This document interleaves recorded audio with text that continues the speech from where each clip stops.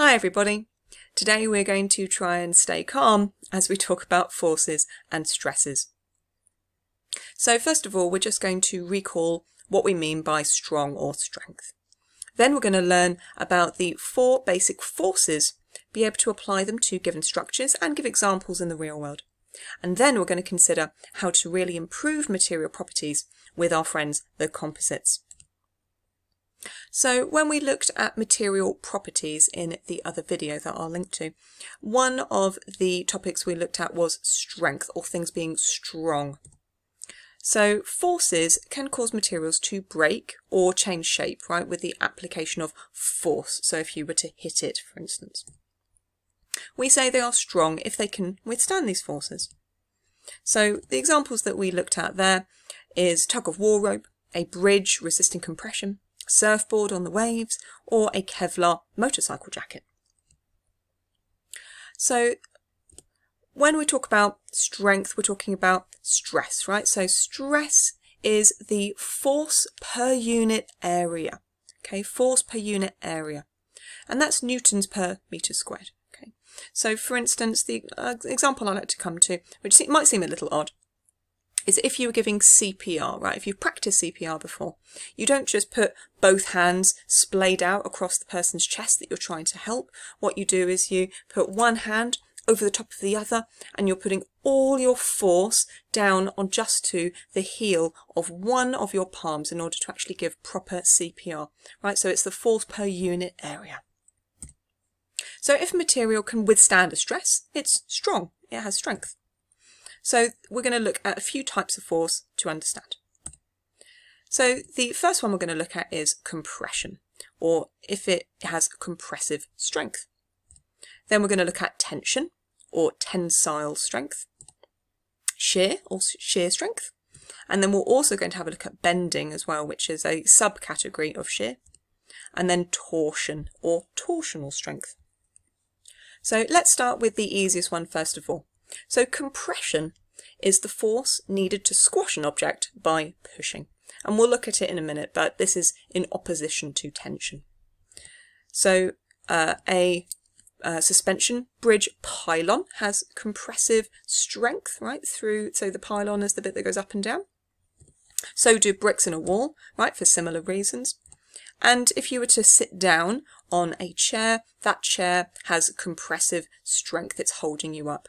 And of course we know what happens if we don't have enough compressive strength, and the building will fall down. So here I have included for us a few GIFs, and I'm just going to allow them to circulate around. And if you want to rewind the video and watch each one, you obviously can. I've included the link to the hydraulic press YouTube channel, and that is literally all they do, so good on them. Now I've included for you this short, excellent video, which I'd like you to pause and watch now. This is a really good example of compressive strength, but rather than a vertical compression like with the hydraulic press, this is very much a horizontal compression. And what it's doing is comparing plywood with oriented strand board. Give that one a watch.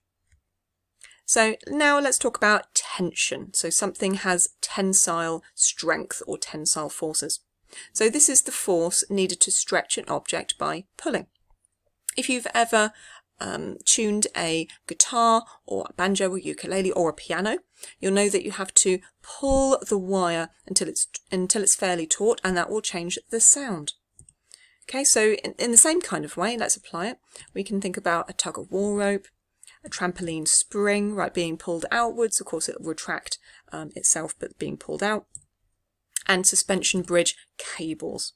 So we talked about the pylons having compressive strength, and now the cables having tensional strength or tensile strength. So this next video that I have for you is a really good one. This chap is testing the cable tension for a truck, and he sets it up on this rig and wants to see which of them is going to be safest when it breaks. So I think the outcome might surprise you, so give that one a watch. And now for another video. It's a video heavy one today. I would like you to please watch at least the first 4 minutes, although you could watch the whole video if you want. It's not very long. Now this is all about reinforced concrete. Now some people might go, what? That sounds really dull, but it's actually fascinating. So it's really, it's one of the best examples of a composite that we have because it can resist both compressive and tensional forces. So stop the video and give this one a watch. Now let's talk about shear forces or shearing forces. Now, when we talk about shearing, this is often what people comes to mind, sort of shearing a sheep, and it's not really like this, but it's obviously similar root of the word. So this is acting in opposition to or past parts, sliding past one another. Sounds slightly complicated, but really what we're just talking about, for instance, are scissors with the two blades passing past one another. Or, for instance, a guillotine, like a paper guillotine. This GIF is very satisfying. This is actually what they do for newspapers and for money. There we go, to cut off the bleed area on the outside. Also we're talking things like a lathe, right? So we've got this machine head part, very sharp thing, which is taking off material. So this is our shearing force. Now this might seem a little odd, a little obscure, but actually I think it really helps us solidify it in our minds. So the same words that we have are actually used for in geography to describe tectonic movements, right? Tectonic plates. So we have compressional strength that causes mountains, and then we have tensional stress and shearing stress where the plates are moving apart or past one another.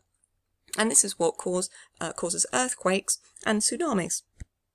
Now we're going to discuss bending, which can get a little confusing, but it is a type of shearing force because we have two parts that are trying to move past one another, except in this case they're actually not, right? So they're not cutting past one another. They want to move, but they're actually just bending the material. So, for instance, we have wooden lintels or shelves, right? We probably also have a shelf at home where it's starting to bow under the weight of books, for instance. We also can shape metal sheet this way, of course. We have a press brake at schools is what we do. And girders, okay, so where they're actually trying to hold up the weight of the road, you know, they want to be moving down, they want, of course, with gravity, right? So we have that shearing force between the pylons and the girders. So now let's take a look at torsion or torsional stress, which are rotary forces. And people tend to get tension and torsion confused. So just remember that we have the R for rotary in torsion, so torsion rotary. So this is the force which is in rotating different parts in opposite directions. So for instance, plane propellers, axle shafts in engines, and car lug nuts. So to explain torsion a little better, here is a torsion testing facility where actually they're trying to improve the Formula One car axles, right, that run between the front and the rear wheels, and they're comparing very lightweight metals and carbon fibre. Very cool. And now it's your turn to work out which of the forces apply to each of these pictures. So I'd like you to pause the video and we'll go through the answers in a minute. Great, so let's go through the answers.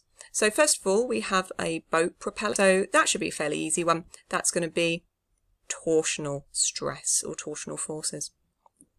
Now we have a child on a rocking horse.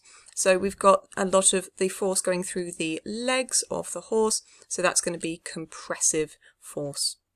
Over here we have someone, of course, bending some metal material. So that's going to be bending, but of course that is categorized as a shearing force.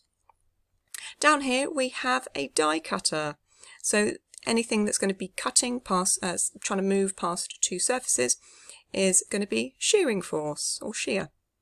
And then last we have this young lady on a swing. So there's a lot of tension in the chains, and there's also a bending force in the seat. Now, materials might not be able to actually resist the forces acting on them, and therefore they might need enhancing or improving. So they can be reinforced, which basically just means strengthening them. or they can be stiffened, which means making them much more rigid, like this fainting goat. He's fine, by the way.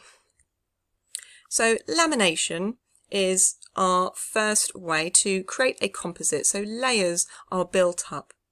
This increases strength and rigidity, or stiffness. So we can do this with paper, for instance. If we encapsulate it inside one of these plastic sheets, so it's got plastic on either side, then it passes through this heated roller in a laminator, just here, and then it comes out the other side, and then of course the plastic makes it much more rigid. We also can do this with woods and boards. So with manufactured boards, we want to make plywood. We lay the grain at 90 degrees in each direction, and then we build the layers up that way, and that gives it much greater rigidity. And a really lovely example of this is in the 1930s was the one of the first plywood chairs that was made. These are pretty commonplace nowadays because this is nearly 100 years later, but at the time it was revolutionary. So I wanted to find a video for you which shows laminating really well, and the steam bending process that's involved. There are hundreds on YouTube. I found this one. I'd like you to watch just the first minute or so, although obviously you're welcome to jump through different parts of the video because there's lots of different processes. Very cool. Now, some of the best ways for reinforcing fabrics is by interfacing and webbing. So we can add layers to fabrics by weaving them together, or we can iron on stiffeners to give them greater functionality to resist tensional forces. So this is what iron-on interfacing looks like. It's got these little glue dots, very clever, on the other side, so we iron it on. And it's used universally for things like shirt collars. So if you wear a school shirt to school, you are utilising interfacing. And we can also do it with webbing. So they're woven together many times, which gives it much greater strength and rigidity for things like belts, but also, of course, seat belts and strapping. So, you know, cars and cargo is transported all over the world just by the use of these ratchets connected to fabric straps. Now we can also enhance by bending. And by that we mean, for instance, the middle of a fluted sheet of corrugated board. Because that reinforces and stiffens it, giving it increased rigidity and strength against compression. This one's actually got multiple layers on it. So these are slightly less common, but for really big boxes, perhaps you will actually see this kind of corrugated board. And here's a nice example. So it's full of paint cans. It's amazing how much weight it can actually hold up. But also, and I'm going to show you a video in just a second, of course, you can make so much from corrugated board. And one of the best examples I have is this video for you of box wars, which happens every year in Australia, and people construct all sorts of weaponry, and it's very fun. Make sure you give that one a watch. So now I'd like you to work out for the following pictures, what do you think is going to be the given enhancement? So pause the video and we'll go through the answers in just a second. Okay, so have you done some thinking? Let's go through. So the first one we have here, of course, are straps for a backpack. So that's going to be webbing. Next we have foam core board right here, which is used for things like architectural models. And that is an example of lamination. Down here, so we have a bag which is holding its shape. Of course, it's fabric, so it's going to be one of two things. And to make the handles much more strong, we are going to use interfacing. And then lastly, we have this box down here, and this is actually utilising a couple of different enhancements. The first is lamination, because this is a duplex board. And also by bending it, of course, we're making something that would either be very floppy and not movable into something rigid. So in summary, we've learned today the 4 basic forces of compression, tension, shear and torsion. And we've considered how to improve materials by reinforcing and stiffening, such as laminating, interfacing, webbing and bending. Well done guys, and I'll catch you in class. Bye!